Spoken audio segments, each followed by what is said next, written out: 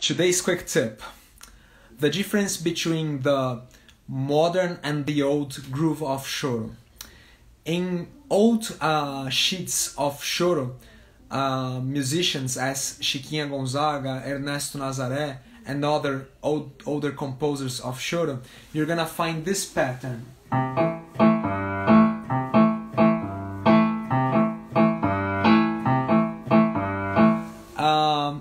It's formed by syncopation, ta ta ta, and a pair of 8 notes, ta ta.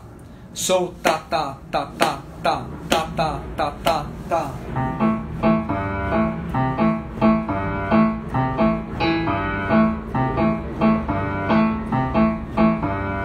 In the modern choro, you're gonna find a pair of syncopations. The choro evolved to be more syncopated than it was before. So you're gonna hear this.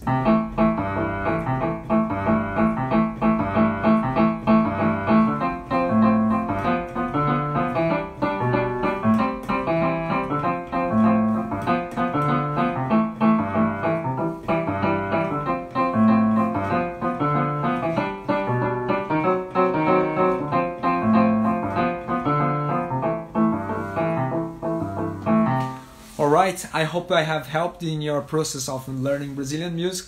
Thanks for watching, and see you for more lives and quick tips about the Brazilian accent in improvisation. Thanks for watching.